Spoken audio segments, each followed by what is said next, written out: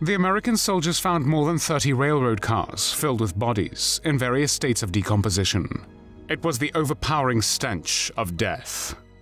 While many of the American soldiers broke down in sobs, others were filled with rage, anger, and hatred. When 4 German officers emerged from the woods holding up a white handkerchief, one US lieutenant marched them into one of the boxcars which were littered with corpses and shot them with a pistol. When the mortally wounded Germans cried out in agony, another American officer finished the job. Later, it only got worse.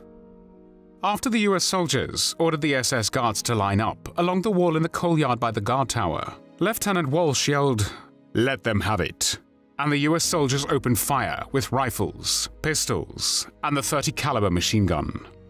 After a 30-second flurry of gunfire, the Nazi guards were killed on the spot.